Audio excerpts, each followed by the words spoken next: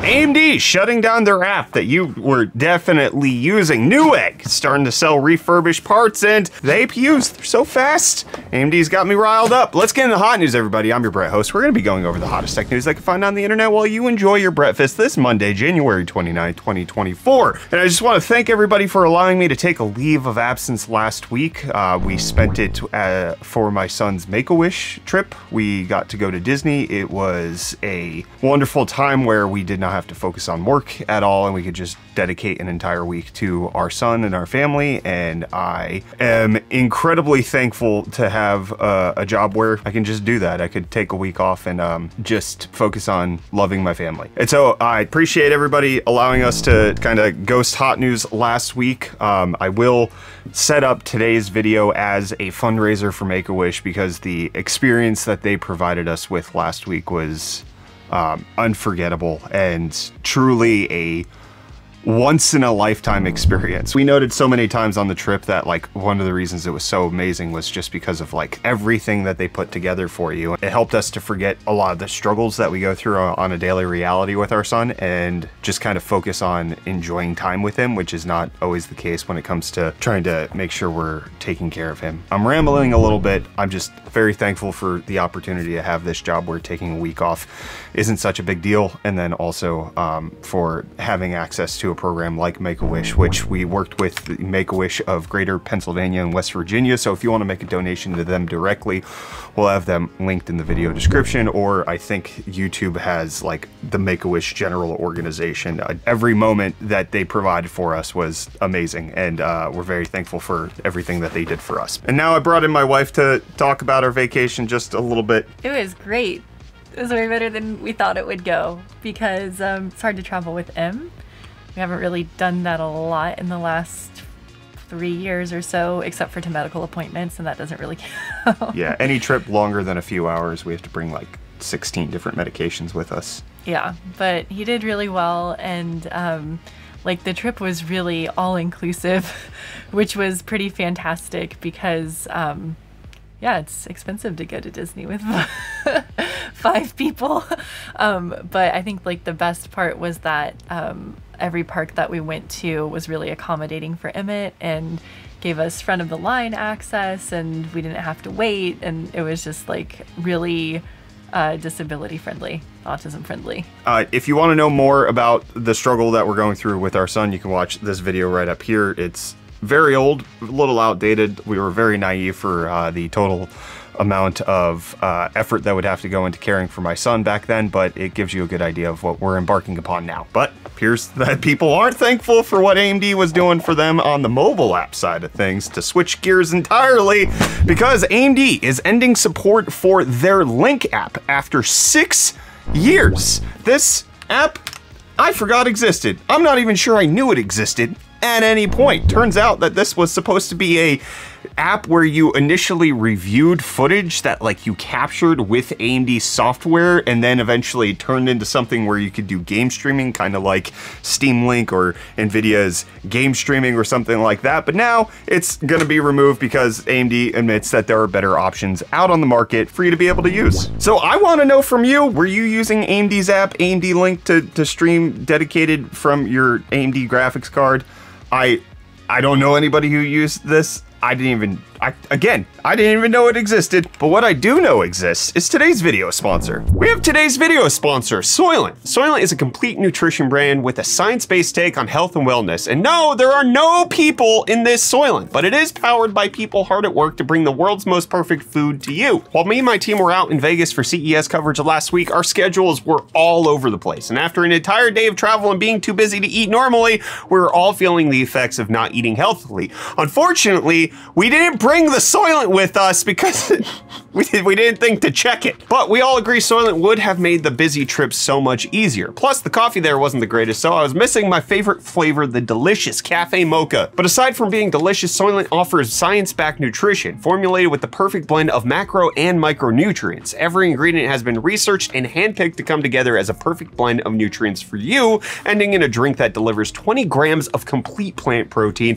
and 28 vitamins and minerals. Or as they say it in South Africa, vitamins. Even better than just being healthy, Soylent is also super convenient. Soylent drinks are portable, don't need to be refrigerated, and are shelf stable for over a year. You grab a bottle, crack it open, enjoy your drink, and simply dispose of the bottle. Soylent is a no mess, no cleanup, no brainer. Personally, I also like that Soylent uses sustainable ingredients. As the only food company that boasts the US grown sustainable soy certification, Soylent is committed to using less wasteful production methods and ingredients in their products. So join me and the 40,000 people who voted Soylent Product of the Year in a Kantar survey in making Soylent a part of your day. The first 500 people who use our link in the video description and code UFDTech30 will save 30% off their first subscription with Soylent. Big thanks to Soylent for sponsoring this video and making sure that I get all of my nutrition in one go. Really appreciate Soylent. And I appreciate a good UI overhaul, which is exactly what Microsoft's bringing to the Windows installer. It's getting its first update since Windows Vista. It's now going to look slightly more modern, a much cleaner and more modern design. It's now in the Windows 11 Insider Preview build, and it does look a little nicer. That's all I can say. And Intel wants you to know about an update that they're going to be bringing to their Panther Lake chips, which you might not know what I'm talking about, and that's because Panther Lake comes out after Arrow and Lunar Lake, which are supposed to come out later this year. But Intel wants you to know this thing's real fast. It's going to be 2 times the AI in 2025. It's going to double what's not even out yet, which this year we're going to be tripling the AI performance. So it'll be 6x. The AI is gonna multiply all over the place. It's gonna be incredible and everywhere. But unfortunately, it's gonna come with a lot of consequences as well, because George Carlin's estate is now suing the comedy channel that released an AI special stand-up with the comedian's likeness being used and allegedly training data being used from his stand-ups and his comedy specials to make this new hour-long segment. The estate saying that it was unauthorized copies of Carlin's original copyrighted routines, and additionally that their AI-generated special is not a creative work. It's a piece of computer-generated clickbait which detracts from the value of Carlin's comedic works and harms his reputation. It is a casual theft of a great American artist's work, which appears to be one of the things that's going to be played out in the courts in the coming weeks and months with various different lawsuits. There was a recent op-ed that was made with regards to the fact that AI cannot be profitable if all of the training models have to pay for the works that they're actually ingesting into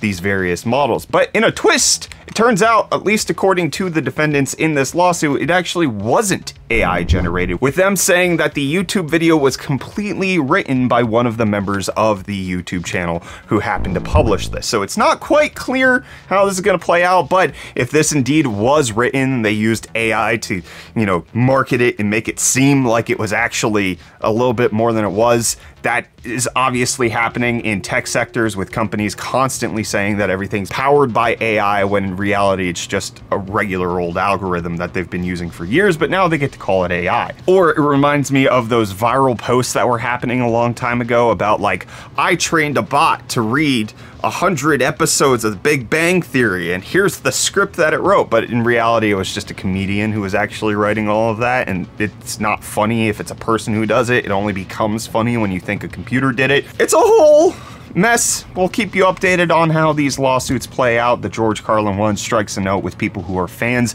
of his work, and I'm curious to see how all of these lawsuits will be happening moving forward. There was also something that was happening with regards to deepfake and AI image generation with Taylor Swift that was happening on Twitter, where they had to stop searches of Taylor Swift on the platform because of the amount of non-consensual porn that was posted of Taylor Swift with her being deepfaked into various different things. So all of this is going to continue to play out in the sphere of the public sector, where we are adapting to technologies in real time with a way that's not typically happened in history. 1,000 years ago, we were not constantly having to adjust to brand new technologies coming out every single year that redefine how we communicate and establish relationship with each other. So this is going to be messy. It's going to be a wild ride, and we'll keep you updated on all of it here at Hot News. And we're going to keep you updated on the deals. Reece, give us your deals after a week off. Yo, hi. Awkward camera angle, but I'm redoing the rest of my room, so there's boxes everywhere. And, you know, just get closer, get comfy. It's just for today. And welcome back to UFD Deals, bringing the hottest tech deals out on the internet. First up today, we have the Corsair Vengeance LPX DDR4 kit with 16 gigs of RAM running at 3200 megahertz for only $39.99, making $25.01 off. But then we also have the EPOS Sennheiser collab with their GSP 600 wired headset, which is only $72.95, making it $76.05 off for one heck of a headset. But then we also have this ASRock Challenger Radeon RX 7800 XT going for only $489.99 with the included promo code, which is the cheapest I've ever seen it go for. And last but certainly not least, we're checking out something real cool thanks to our friends and channel sponsors Jawa with this ultimate value gaming and streaming PC from ROG Computers. Featuring a Ryzen 5 3600 and RX 5700 XT, 16 gigs of DDR4 and a 1TB SSD, the super balanced build comes at only $699, making it $50 off. But don't forget, you can get an additional $10 off your first purchase using code UFD10. And hey, once again, thanks to our friends and channel sponsors Jawa for letting us take a look at this. Don't forget, you can find these and more linked in the video description down below. But until next time, I'm gonna hand you off back to Brett for the rest of your hot news. Cheers. Thanks, Reece. And it turns out Meta thinks it has a sweet deal with the Apple Vision Pro that's being launched on February 2nd. It's going to cost $3,500, but Meta thinks that this is a great opportunity for them because it's going to pivot them to be the Android of the VR mixed reality world, with them saying that it reinvigorates its $50 billion metaverse effort, which consumers have yet to widely embrace, and that the headset category will be validated by the Apple Vision Pro, which is a very weird thing for Meta to be saying, because you would think that Meta would want the category that they have named themselves after to be validated by their own efforts, and turns out that you need Apple to make it established. I don't really hear Tesla saying that they need Apple to come out with their car in order to validate their EV and self-driving efforts. It's an intriguing move, which I think we all can kind of see that it's a slightly sinking ship, but that's also what's happening when it comes to Beeper on their ability to support iMessage, with them disabling it entirely. New iMessage connections will no longer be supported. This is coming after Apple users who had Macs that they were using for Beeper to use iMessage got their Macs banned, so now Beeper is shutting it down and effectively losing the fight against one of the largest companies in the world who doesn't want their proprietary technology, which isn't that much different than other things that are out on the market, to be used by them. Speaking of that, Tesla announced that they have a $500 million supercomputer that they're going to be installing in upstate New York in the Buffalo area. The Dojo supercluster is going to have $500 million of computing parts to actually train all of the AI models that they have for the self-driving and various different data that they're going to be collecting, potentially even for their upcoming robot, which is going to collect all of your data on how you lived your life and how it assists you, and it'll process that and send it off to Tesla. It's going to be great. Obviously, NVIDIA getting a big portion of that amount of money from Tesla, and Newegg wanting to get more of your money when it comes to refurbished products, with them announcing that they now have the Newegg Refreshed program, which is going to be for them to sell used goods to you that are inspected, cleaned, and tested for 100% functionality, packaged with all essential accessories, value priced, and a 90-day refresh guarantee. You just gotta wonder, how does this exactly work when they sell you a broken motherboard that they don't acknowledge that is broken, and then they blame you for it, and then you have to make a YouTube video that then starts a firestorm of controversy that potentially leads to a few executives leaving the company? What do you do then? Do you trust Newegg on this? Who knows? But this appears to be one of the reasons why they started their GPU trade-in program that we talked about on Hot News a few months ago, where you could trade in your GPU to Newegg. They would buy it from you. You had to buy a new GPU. It was kind of injected into you, subsidizing the price. But one of the things that I talked about at the time was it didn't make sense with Newegg's current setup because they didn't have a way to actually sell those used cards, and now they do. And Asus is gonna do a second version of the ROG Ally. Mine is sitting right here, and allegedly it's gonna be coming later this year in 2024. We have a lot of year left to go. Asus saying that they're gonna be sticking with Windows, and they will most likely launch it this year. There's not much more details than that. An ROG Ally 2 makes a lot of sense. I would love to see an OLED screen on it. I would love to see it be a little thicker like the MSI Claw is, because I think the slimness of this is actually one of the downfalls of this device, but I also do have banana hands, so you have to take that with a grain of salt. And I'm not taking this with a grain of salt. I'm full diving into the hype. AMD's APU is getting benchmarked on the CPU side,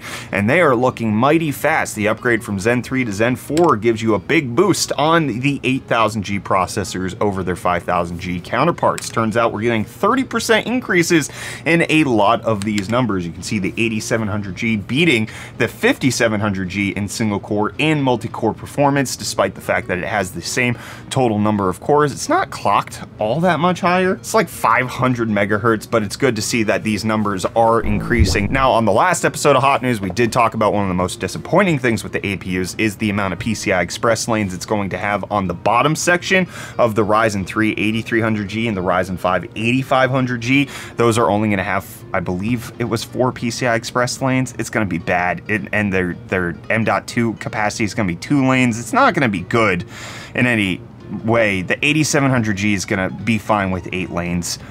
That's what I was expecting to happen, so I'm excited for these. They come out on Wednesday. I'm looking forward to it, and you probably are looking forward to me responding to comments that you left well over a week ago. We got Cameron coming in saying, blood oxygen being 6?